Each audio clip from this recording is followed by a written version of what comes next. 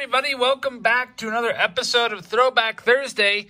Today we're going back to 1997, which was basically, for all intents and purposes, the last year that I collected cards before getting back into the hobby a few years ago. And today we're opening 1997 Pinnacle. You can see these packs were $2.99 back in 97, and it looks like these were repriced at $2.69 with a 30-cent discount by some store. There's going to be 12 cards per pack and 36 packs in this box of 97 Pinnacle.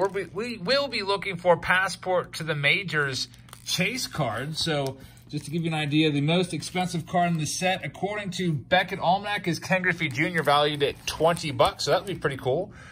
There's that side of the box and that side. So without further ado, we're going to start ripping these open. 200 cards in the set. Let's see if we remember these. I'm not sure if I had too many of these in my collection or not. Here's the odds. We'll be looking for Museum Collection, 1 in 8. Home Away cards, 1 in 33. Passport to the Majors, 1 in 51. That's probably going to be pretty tough. And Team Pinnacle down there, 1 in 107 is probably going to be the toughest one to find. Some of these inserts are listed over $20 in that Beckett Almanac. So let's see what we get.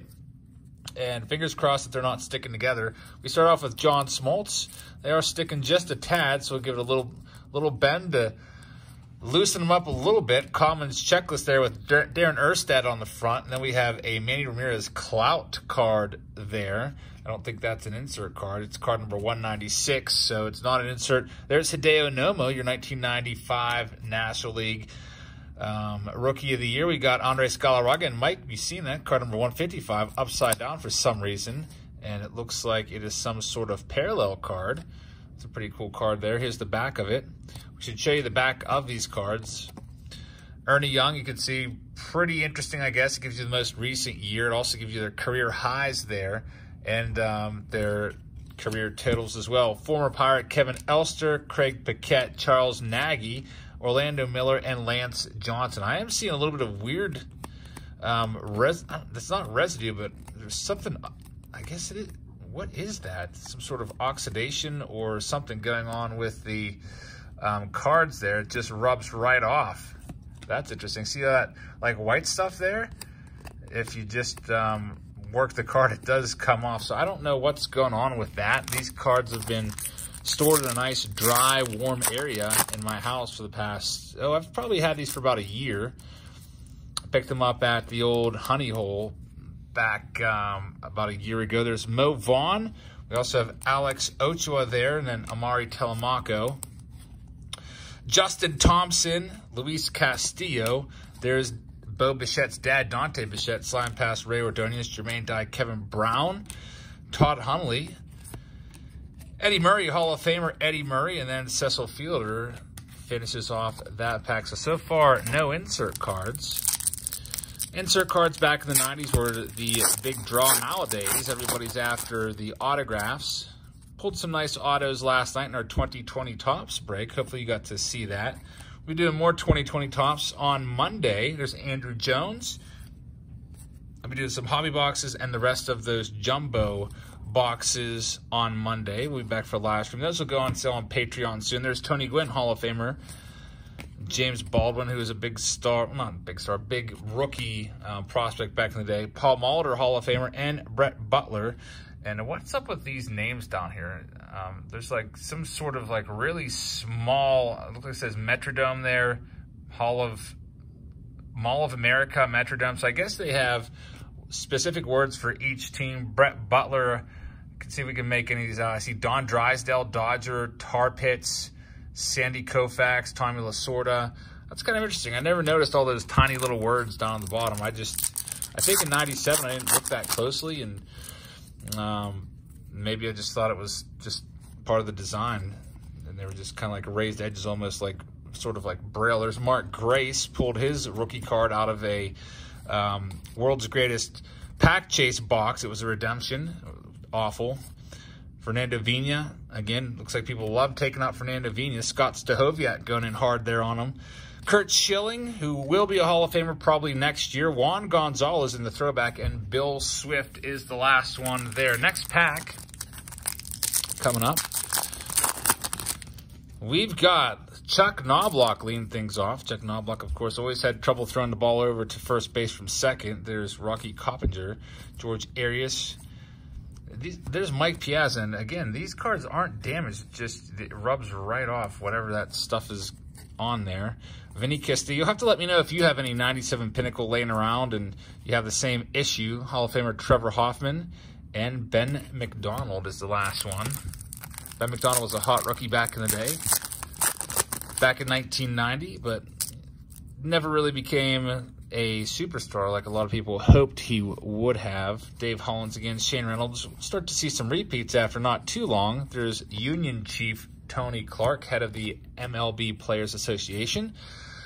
Kevin Mitchell, Ruben Sierra.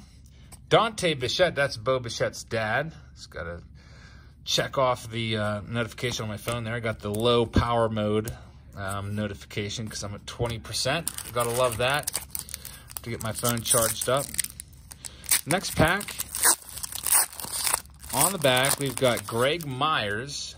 So far, all these, paying $3 a pack. I don't know if we would be getting our value worth even back in 97, especially since we haven't even seen an insert yet. There's Ozzie Smith, Hall of Famer.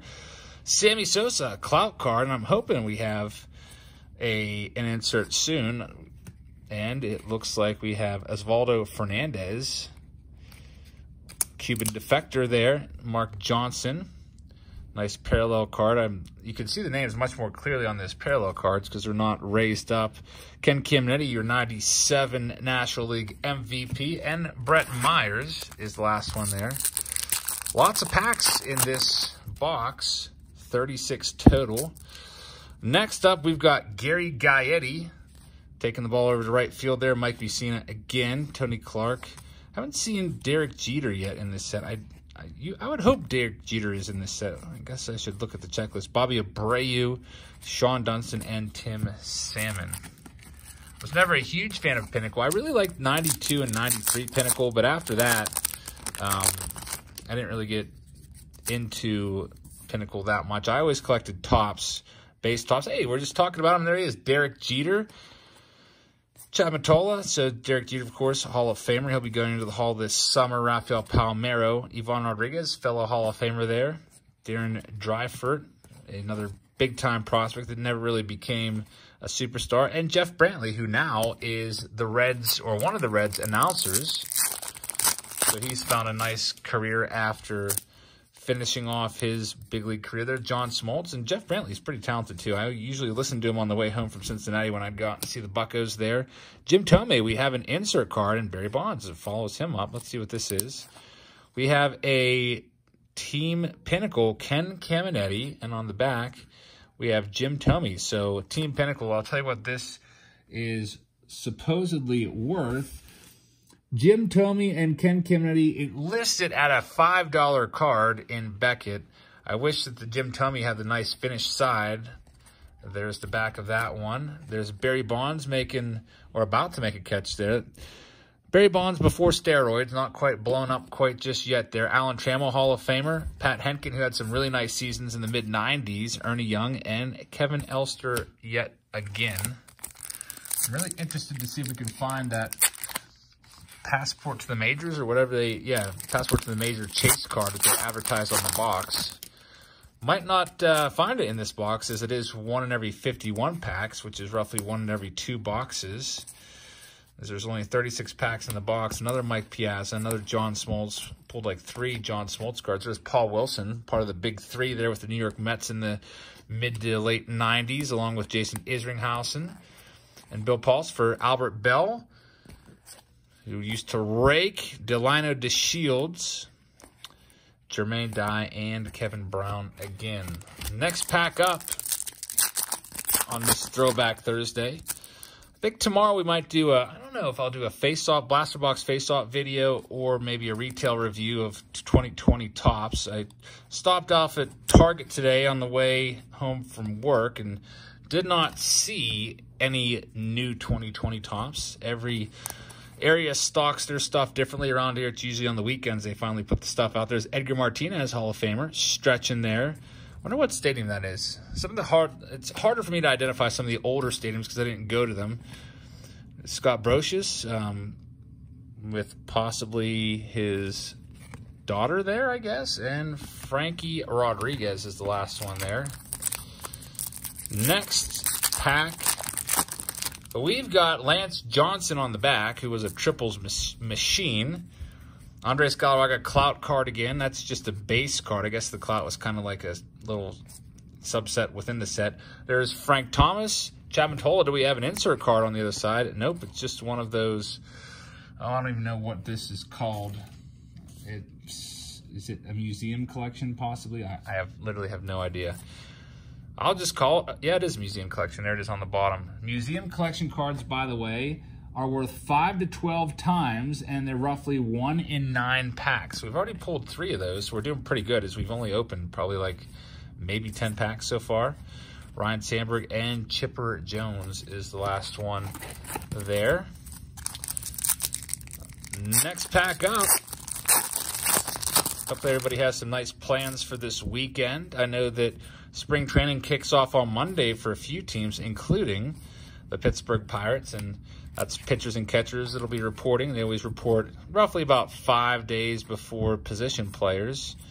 Carlos Garcia, the Pirates' 1994 All-Star representative. Was never a huge fan of his. I grew up a huge Pittsburgh Pirates fan. I think they might lose 100 games this year, though, unfortunately. All right, here's our next pack. Luis Castillo, Ozzie Smith again. Looks like I wasn't too careful. We got a little bit of paper loss on the Smith, which kind of stinks. And here we go, home away. So this is one of the insert cards we were looking for. You can see it's die cut there. It's Chipper Jones. And there's the back of the card, 1 of 24. So home away, by the way, we can see the odds on the pack. It's nice that they actually put them on there. 1 in 33 packs, and we get a Hall of Famer here.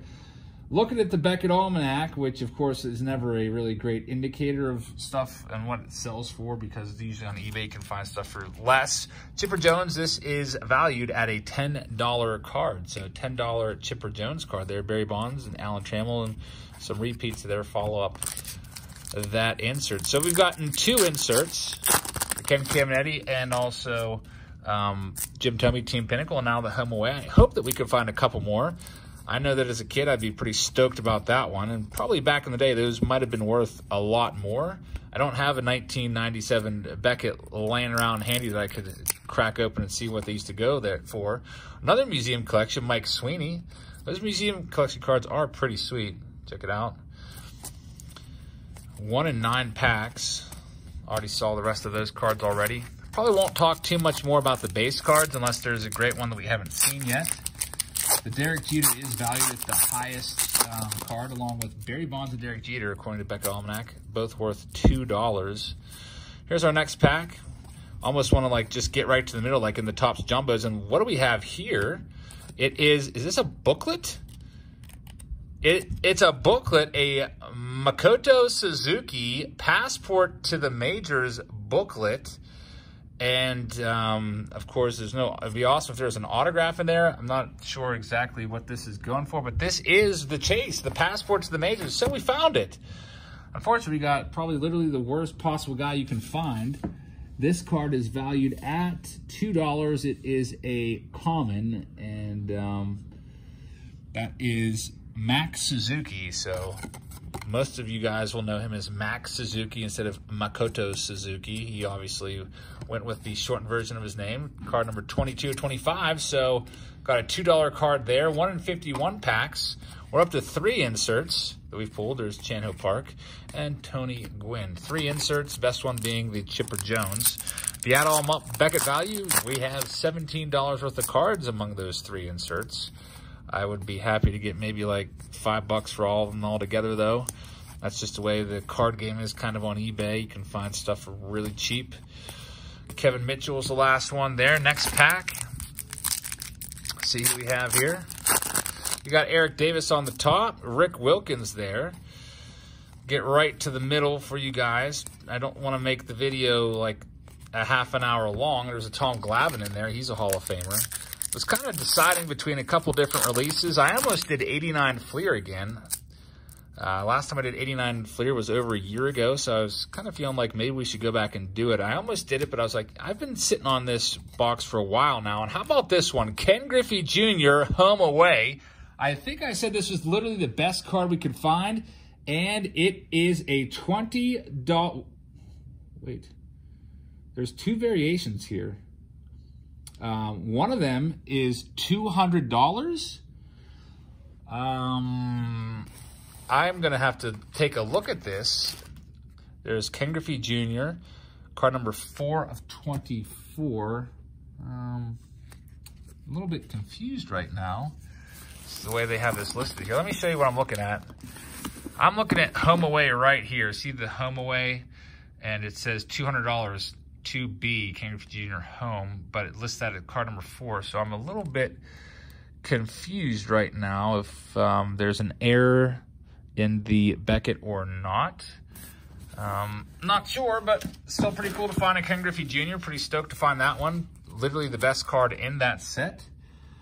Very, very nice. So it says, I'm really confused here because I think this is the I guess this is the $200 card. Confusion is ensuing. Take a look at this. Let's try to figure this out. So they only list 12 cards in the set. There's 12 subjects there, right? And I'm guessing for each player, there's an away and there's a home. And we just got the Griffey Home, which is a $200 card. So let me know if, did I just pull a $200 card out of this? If I did, that would be pretty crazy. Of course, it's probably worth much less on eBay. Maybe I'd be stoked to get 50 bucks for it.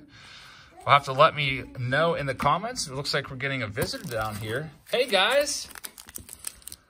You guys done with dinner? It was dinner time. Have the kids over today, having some pizza rolls. I'm just opening some baseball cards. Is your pizza rolls good? Pizza rolls, go-to favorite for kids everywhere. And let's see, we have a sticky Dan Wilson card here. Rafael Palmeiro, Ivan Rodriguez, Darren Dreifert, Kevin Seitzer, and Robbie Thompson. So it looks like it's daddy time. I'm going to go play with the kids a bit, and I'll be back here in a little while. All right, I'm back, and I had a chance to look over the Ken Griffey Jr. Home Away card that we pulled there. It looks like it is the $200 version. How about that? I saw just a couple of them on eBay. They were graded and they were going for like 275 bucks. So that's pretty crazy because I literally paid, here's the cellophane wrapping. I paid $8 for this box.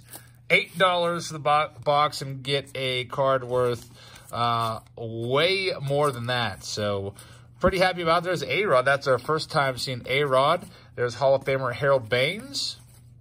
Got former Pirate Jeff King there, Lenny Dykstra, and Ed Sprague. So we've got a few more packs left here, maybe about 10 to go. Just going to go through and see if we can find any more insert cards before we get on out of here for this episode of Throwback Thursday. I saw Jim Thome in that pack. Hall of Famer Jim Thome. Next up, Edgar Martinez is on the back. And on the front, we've got Rick Wilkins, Terry Pendleton, Mark Thompson. There's Eric Davis and Andre Dawson, Hall of Famer. No insert in that pack either. I don't know. You can't really get too much better than that. I mean, I could probably just say I'm going to, give away the rest of these packs through Patreon or whatever and not even open them up. Got literally probably the best card we could possibly find in this box, but I guess we'll see what we can find in the rest of these, just for the heck of it. There's Ray Durham on the front there. Jeff Conine the Barbarian. And now we're running into a cold stretch. Tom Glavine with a little bit of paper loss. Eric Davis, Andre Dawson, Jim Eisenreich, and Jamie Moyer. I wonder what that Griffey went for back in the day. Like, I'm always interested to go and dig through my Beckett's and find an old Beckett from the late 90s and see what that used to be worth. If it's a $200 card now, I wonder if it might have been worth 500 bucks or whatnot. Would have loved it. That would have been, growing up, that probably would have been the best card that I ever pulled in my life. and I would have been pretty stoked about it. I remember I had like an Eric Lindros card worth like $50 that I got out of a grab bag once. And that was like one of the highlight cards of my whole collection. I never used to buy big money cards as a kid. I would just buy packs, and usually you wouldn't really find stuff worth big time money like that, like hundreds of dollars out of packs, unless it was, I don't know, like a very valuable, maybe like a Donruss Elite card. I did find one. It was a Fred McGriff. I forget what year it was, like 92 or something like that. 92, 93, someone there. It might have been worth like $30 back then. Hey, there's Mariano Rivera. That's a nice one right there. Of course, not his rookie card. His rookie card is a 92 Bowman. There's Ken Griffey Jr. Clout card. That one's pretty nice. Edgar Martinez for the, like, 15th time. What else do we have from 97 Pinnacle? Marty Cordova. He had a nice rookie year for the Twins when he came up. Can't remember. He might have actually won Rookie of the Year. I know Todd Hollinsworth was a Rookie of the Year, speaking of Rookies of the Year. Jose Canseco, Carlos Delgado, and Ryan Kleska. So we're down to our last 6 packs, it looks like. Thank you very much for watching, everybody, on this episode of Throwback Thursday. Usually Thursdays are the day where I pick a box from the 80s, 90s, or 2000s. Usually I try to stay within 5 years as my range. Like 2015, I guess, was the earliest or I guess latest box that I've opened in Throwback Thursday. Typically like to stay, you know, a little bit older. I almost opened a box of 2016 Topps today. I was thinking about it, but I was like, maybe it's only been 4 years. It's probably not enough time has passed to make it a true throwback. There's Terry Steinbach Museum Collection. That's a nice one. Darryl Kyle and Mark McGuire is the last card there. We've got 4 packs left on this episode of Throwback Thursday. Thank you very much for watching, everybody. If you've made it this far through the video, I really appreciate it. Also, if you would, please hit that thumbs up button and the subscribe button if you're new around here. Would love to have you aboard. We just hit 50,000 subscribers last night during the live stream. So thank you so much to each and everybody, every one of you that has hit that button. Really appreciate your support here. Mike Messina. And Ryan Klesko again, Rafael Palmeiro, Darren Bradford. Already seen these cards several times. 2 more packs left to go. Let's see if we have one more insert in store for this video. We may or may not. I got some paper loss on the base cards, but the base cards aren't worth that much, so I'm not too concerned about those. There's a nice Barry Bonds. I'd rather have the inserts at this point. I feel like I don't know. I don't even know if I'd keep these for my collection or what I'm going to do with them. Sometimes I'll just randomly throw them in a box and forget about them. There's Derek Jeter again. And we do not get another insert card, unfortunately. But it was all worth it because we pulled a $200 Ken Griffey Jr. out of there. Pretty amazing pull there. Some nice other cards coming out of there. Hopefully you guys enjoyed this video. Let me know if what you think the true value of the Griffey actually is. And thank you so much for watching, everybody. I hope you guys enjoyed the video. I hope you have a great weekend ahead of you guys. And I'll be back live for 2020 Topps Series 1 Hobby Box Break on Monday evening. And I'll put those for sale on Patreon sometime this weekend. So have a great rest of your night, everybody. And I will see you all later.